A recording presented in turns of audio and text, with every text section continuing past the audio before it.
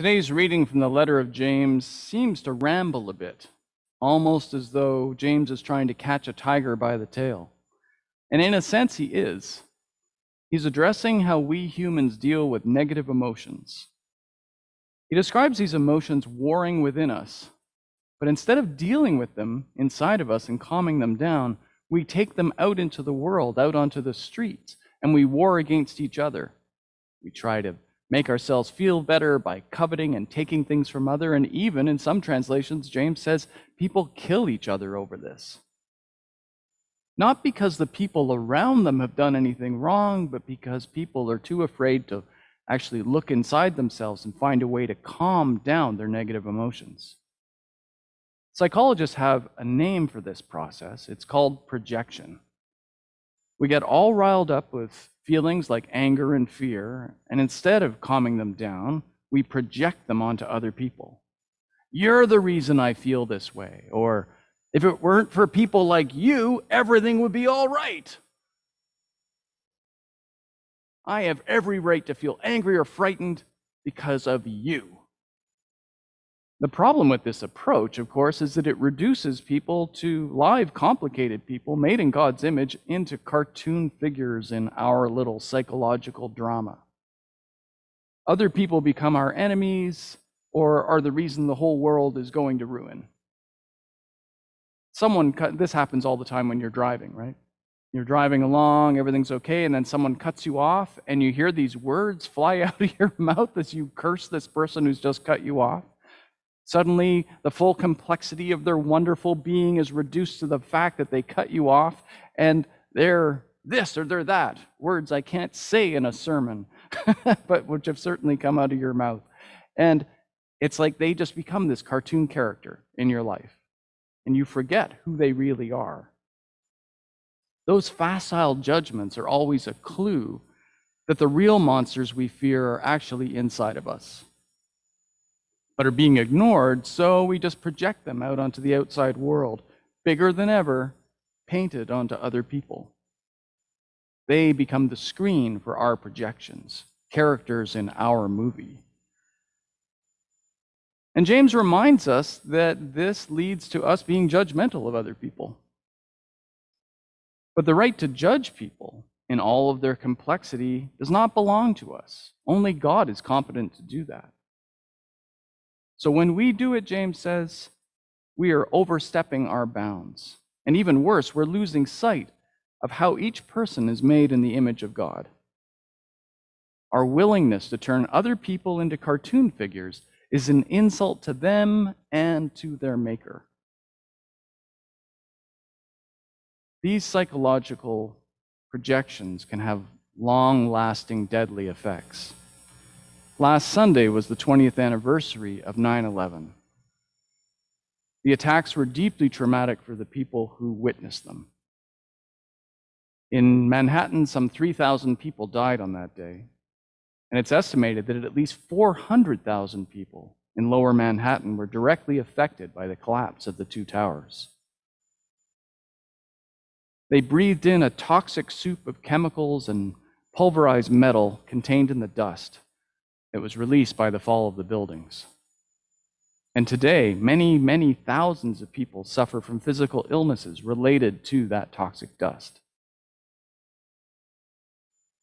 For the first responders who came to ground zero on 9/11 and in the days after, and there were 30,000 of them, there have been long-term psychological consequences too.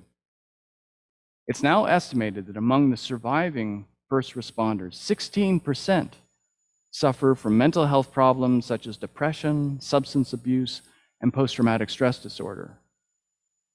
These are the people who all the world saw as America's heroes in 9/11, and yet they have paid a really, really heavy price. But America as a whole, as a nation, was traumatized too. For the first time in decades, Americans felt vulnerable, fearful, and victimized. In the space of an hour, a self-confident nation which had won the Cold War was suddenly seething with negative emotions. Fear, worry, anger, and a sense of victimization gripped the entire nation. This was trauma, excuse me. This was trauma at a collective scale. The question was, what were they going to do about it? How were they going to deal with those feelings? Would they take James's advice and try and calm down, or would they project them outwards? Well, they did not decide to stop and calm down. Instead, 3 days after the attack, this bill was presented to Congress and the Senate. It's known as the Authorization for Military Force Act. It is very short. This is most of it. There's just a little bit on the second page.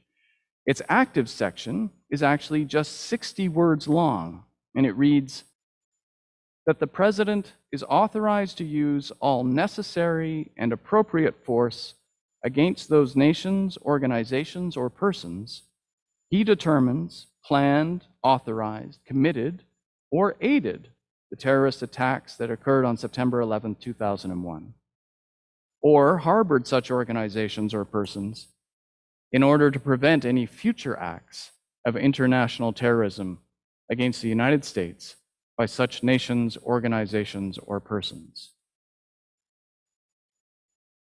You'll notice that the bill does not mention Al-Qaeda or Afghanistan. Instead, it asks for permission to wage war on all terrorists, governments, and individuals who might have been involved in the 9/11 attacks.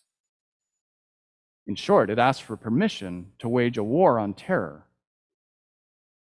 This act was used to authorize the invasion of Afghanistan, which followed soon after. However, in the name of fighting terrorism, this act was also used to invade Iraq without needing to consult Congress, even though Iraq has had no proven links to 9/11 at all. This act enabled the Bush administration to detain suspects indefinitely at Guantanamo Bay in Cuba. And these 60 words have enabled presidents since to bypass Congress each time they wanted to launch attacks against terrorists. When President Obama wanted to attack ISIS in Syria, he used this bill, even though ISIS didn't even exist in 2001. This bill, in short, became a blank check for using military force around the world. The bill passed easily in Congress and the Senate. Instead of trying to calm down the feelings which had been erupting since during 9/11, the Americans took their anger and fear out into the world to wage war on enemies, real and imagined. There's an old Buddhist story about this kind of process. It goes like this. 2 Buddhist monks are walking along, and they come to a river. The river doesn't have a bridge. It's too wide to cross. It doesn't have a bridge, so the only way to get across it is you have to wade. And it's not too deep, fortunately. There happens to be a young woman sitting on the shore, and she hasn't been able to get across, and she needs help. And so she asks them to help her to get across the river. Problem is that these Buddhist monks have taken a vow of celibacy, and they're not even supposed to touch women or get close to them. But one of the monks decides he's going to do it, so he grabs the woman and he puts her on his shoulders, and he wades across the river and puts her down on the other side. Meanwhile, the other monk also crosses the river and gets to the other side. The woman says thank you, the 2 monks say goodbye, and they walk along and they continue with their journey. After about 2 or 3 hours, the monk who carried the woman notices that there's something going on with the other monk. He seems quite perturbed by something. So he asks him, what's going on? And the monk erupts. He says, don't you understand? It's against the rule for us to touch women. You broke your vows just then when you carried that woman. Doesn't that mean anything to you? The other monk just took a breath and said, I carried that woman for 2 minutes. You're still carrying her.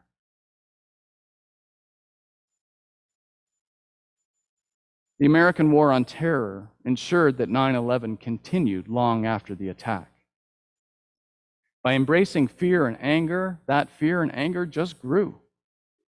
Innocent Muslims all over the world were vilified. They became the screen onto which American fear and anger was projected. 3,000 people died on 9/11. But in the 20 years since Afghanistan was invaded, over 38,000 civilians have died. Innocent civilians, 38,000, more than 10 times as many as died on 9/11. In Iraq, over 180,000 civilians have died. As James predicted in his letter, when we take our negative emotions into the street, into the world, and we will misjudge people, turning them into monsters. In our desire to regain control of our lives, we will even claim that we can control the future. Yet as Afghanistan has fallen back into the hands of the Taliban, the American bid to end the existence of terrorism looks terribly naive. In his letter, James suggests that there's an alternative to this approach, one we must embrace for the sake of ourselves and the welfare of the world. He calls it the law of love. It's God's way. And James chooses interesting words to express this. He compares God to a jealous lover, a lover who is chasing us, constantly trying to woo us. And that God is hurt when we choose the ways of the world instead of God's approach. If we were to just stop and turn towards God, God would rush to our side. But to do that requires putting aside our pride and adopting an attitude of humility. We have to be ready to listen, to accept that we might not have all the answers, and that our feelings aren't always the best guide to what we should do next. You know, Christianity's been torn in two directions in terms of its idea about how do we get closer to God. The most common approach is basically, it says that we need to earn our way to get to God. Right? We need to score brownie points, acting morally and doing everything right, and the people who do the most right will get the closest to God. Usually it's imagined that when we get close to God, it'll be in the afterlife, right? And we'll experience bliss because we racked up enough moral points to get there. That whole approach of basing closeness to God on behavior was rejected by the Apostle Paul, and yet it still seeped into Christianity and took over. Perhaps it's just part of human nature that we think that, well, if something's important, then I must be in charge of it. And that puts faith allows us to take charge of our faith by saying, well, I can get to God. I'll do the work. The other approach, though, which is more intuitive and harder to get our heads around, is what James is drawing on. And he says that God is actually doing all the work for us. We don't have to chase God. God is chasing us. God is right here, closer than your skin, right next to you all the time. God wants to be in a relationship with us. Even when we're failing, even when we're ignoring God, God wants us to wake up, to stop sleepwalking.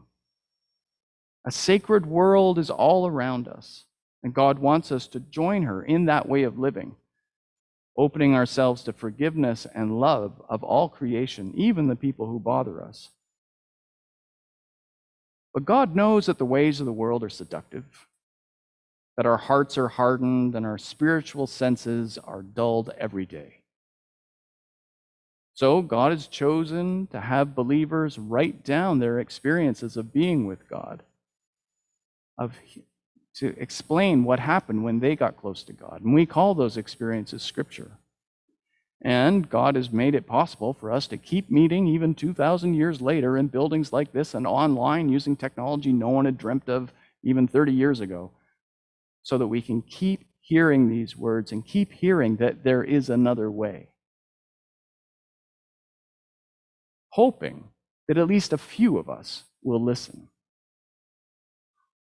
On September 14th, 2001, before that War on Terror bill was passed, that morning, members of Congress and the Senate and other distinguished guests all gathered at the Washington Memorial, which is the big cathedral that's in Washington where official services are held.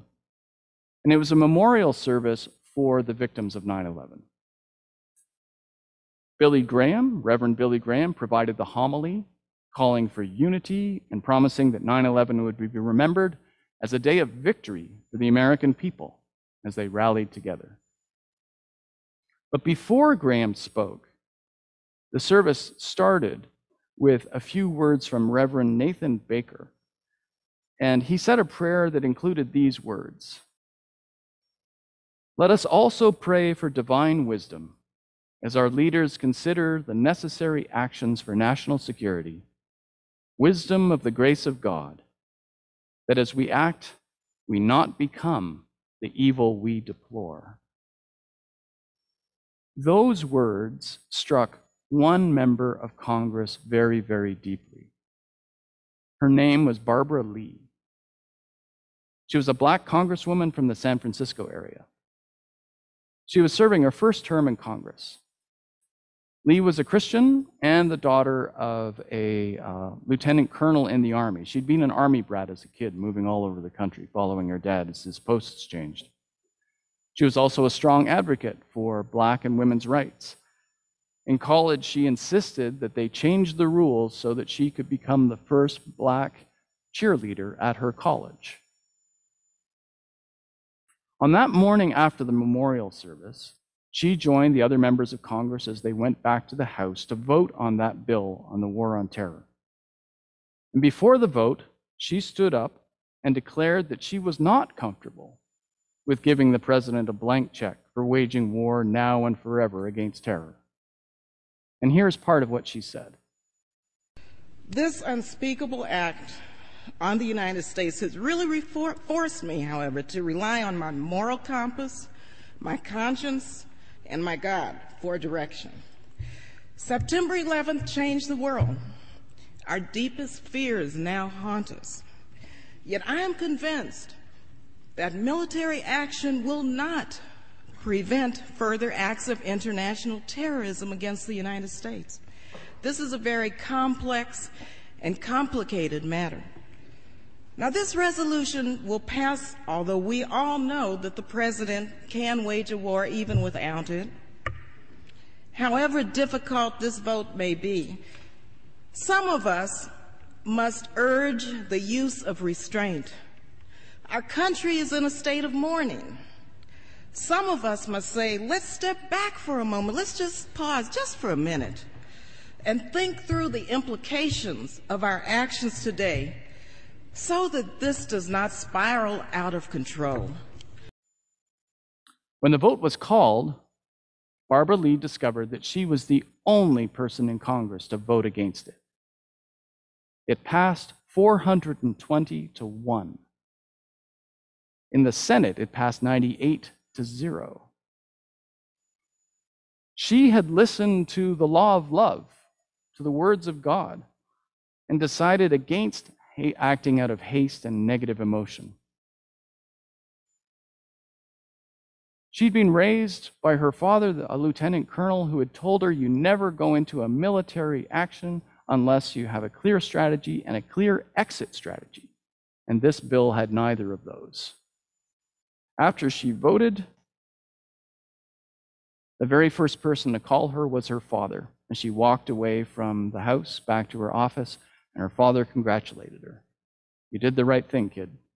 And he was really proud of her.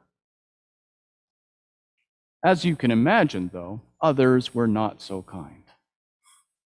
By the time she got back to her office, the phone was ringing off the hook. Thousands of people called and wrote letters to condemn her as a traitor to the nation. One letter compared her to Judas and Hitler. She received death threats, and she required a 24-hour-a-day security detail that followed her everywhere she went, not just when she was at work and at home, but when she went to church, when she went shopping. She always had security people because she was receiving so many death threats. The Senate had voted unanimously for the bill. Joe Biden said yes. Bernie Sanders said yes. Nancy Pelosi said yes. People who are all still with us and active. But she said no. Where did she get the strength to say no? She says that in the days before, she consulted her mentors and her pastor and her parents. She remembered the words of Martin Luther King, who was one of her heroes.